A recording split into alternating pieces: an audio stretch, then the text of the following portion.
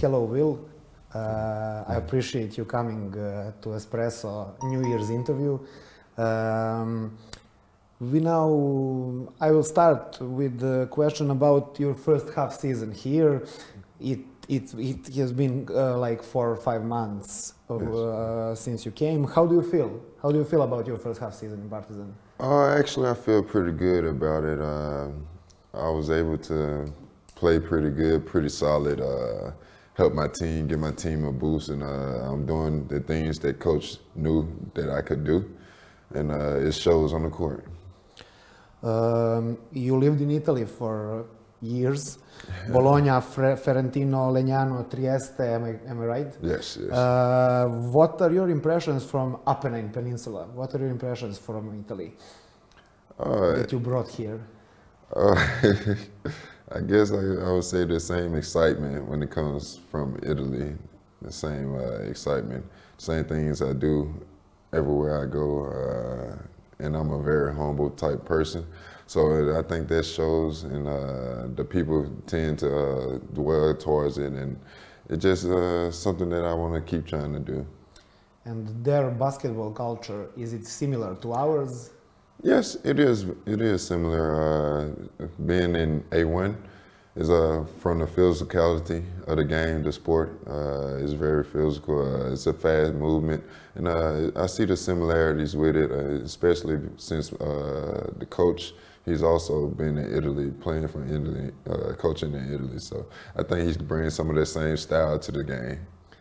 And how did a guy from Louisiana with good stats in college career end up in Italy and in Serbia? What was your road to there?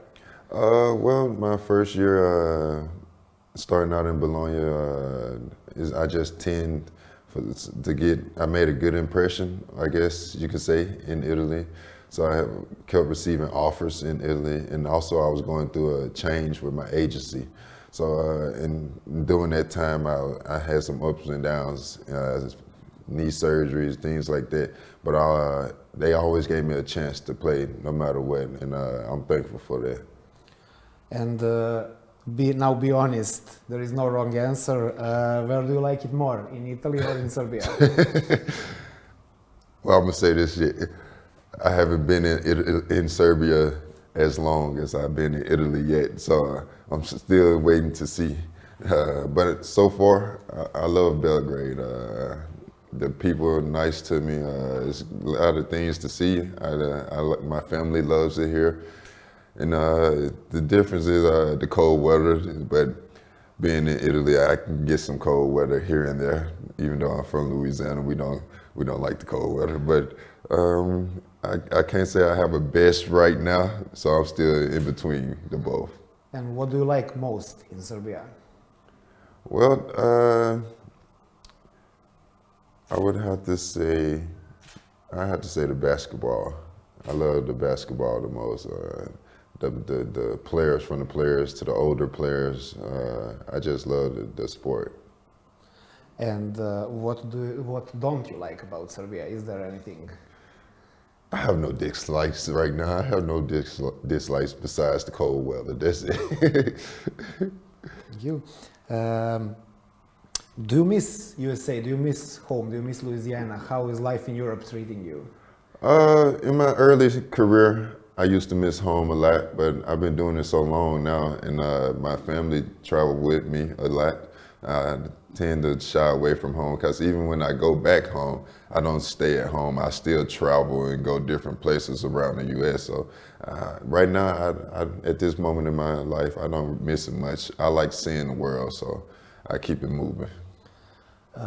How is it like working with Andrea Trinchieri?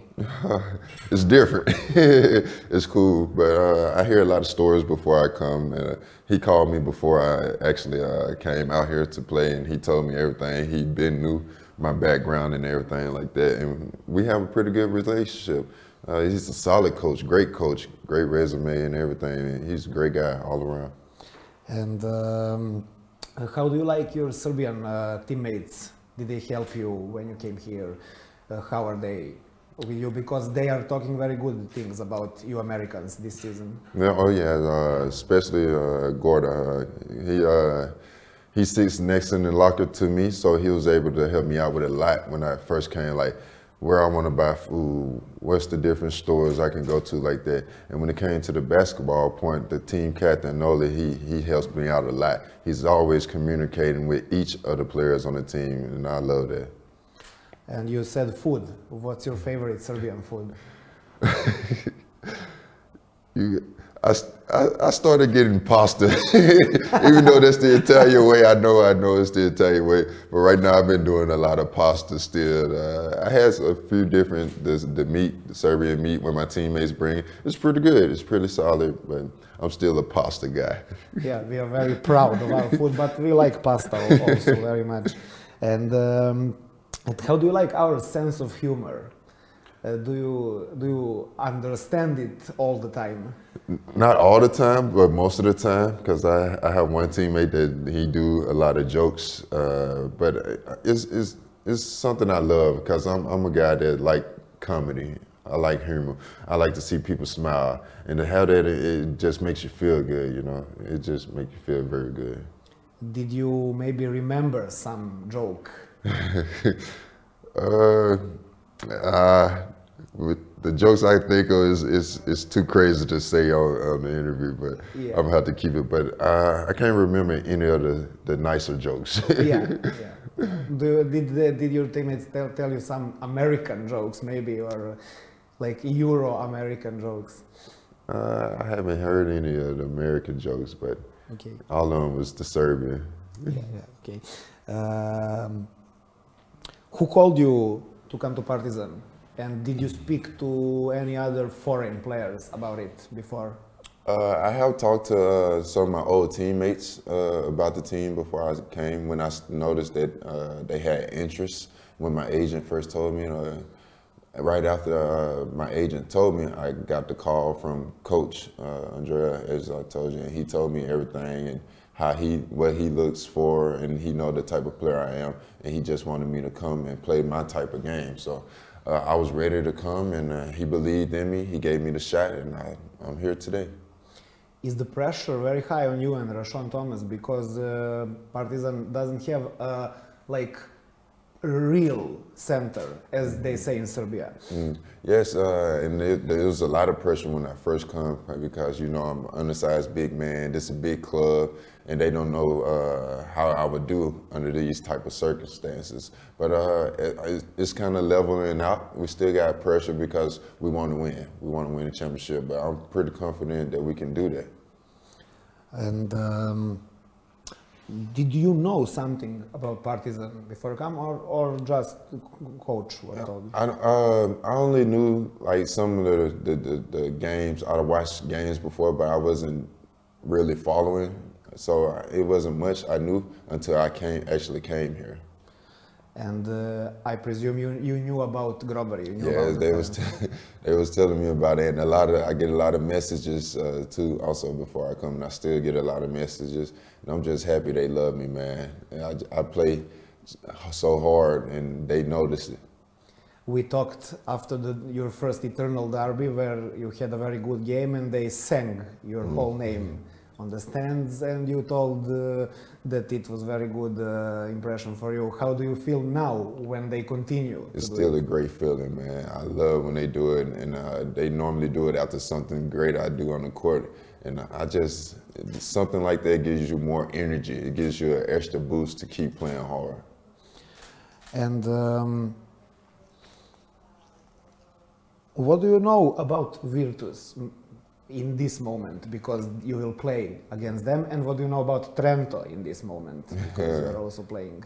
Well, I played against both of those teams last year, so I know them pretty well. I know a few of the players on the team, a lot of old teammates.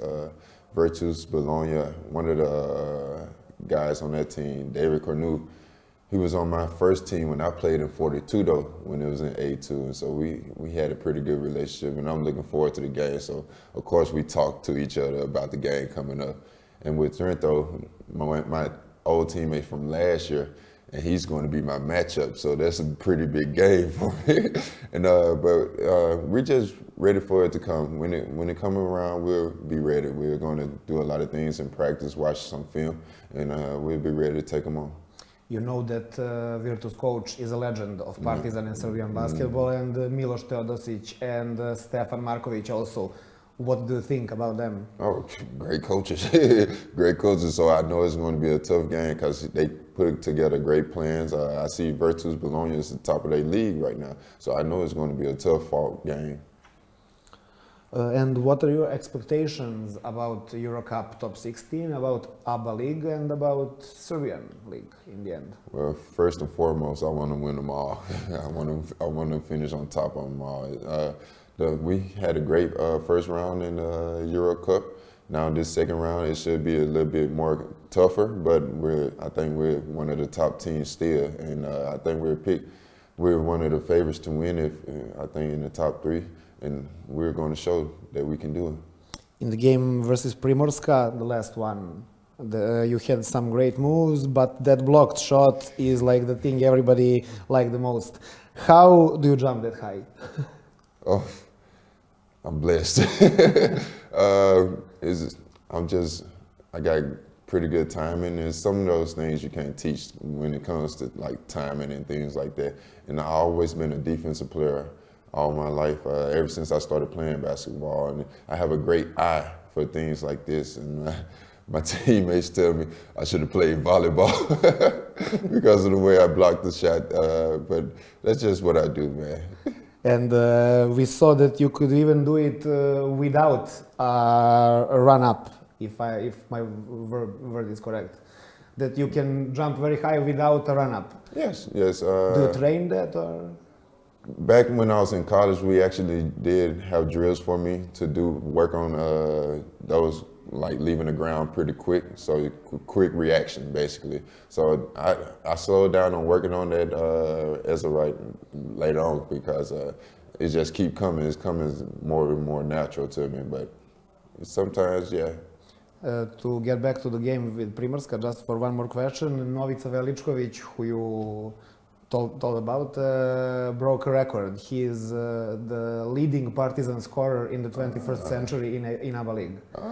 So do you have something to say to him? I didn't know that, but that's big time. I tell him all the time, he's a legend, man. I can only imagine when he was younger. I would hate to play against him. I would really hate to play against him. He's so good, so good. And what do you think about ABA League as a competition? Oh yeah, it's pretty good. We have a few teams right now that's going through a little something, but overall the competition has been pretty solid this season. They told me how it was last season, but it's been pretty solid this season. And did you maybe read the news today about some problems on relationship with Budućnost and Red Star? That Red Star isn't going to Podgorica. Yeah. I actually just heard about it, but I have no thoughts on it. And you accomplished so much in your career for now, but do you still have some basketball dreams? Oh yes, big dream. Overall, I want to make it to EuroLeague. I know it's been from starting at A2 in Italy to come to Eurocup now, it's been big for me, but I want to keep pushing and I want to win a championship. I never had a championship, and that is something I really want. Did you ever dream of an NBA career? Of course. I think all of the basketball players dream of it one day, but it didn't happen for me, but I'm okay with that because I'm making a life over here. Before, when I was in high school, I never thought about overseas. It was until after I got to college where I actually started knowing more and more about the overseas game, and I love it. I love it. You get to travel the world, meet a lot of new people, and I love it.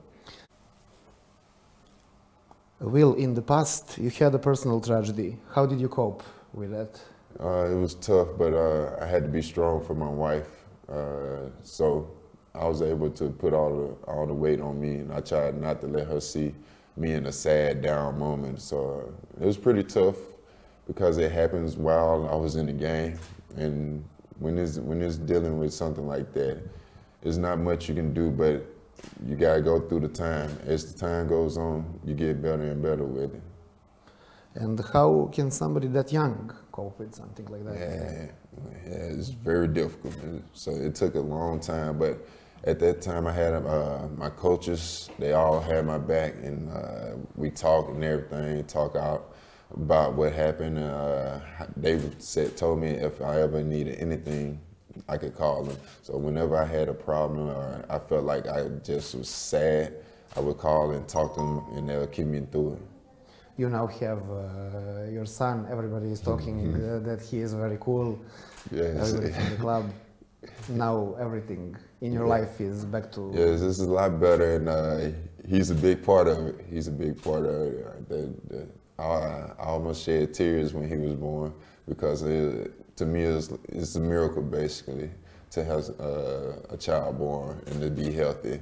And they tell me he's a split image of me. He's very funny. He's a character, man. I love that guy.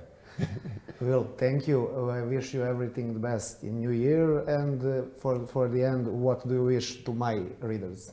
I hope that you enjoyed the interview, and Happy New Year. And we want to bring home a championship.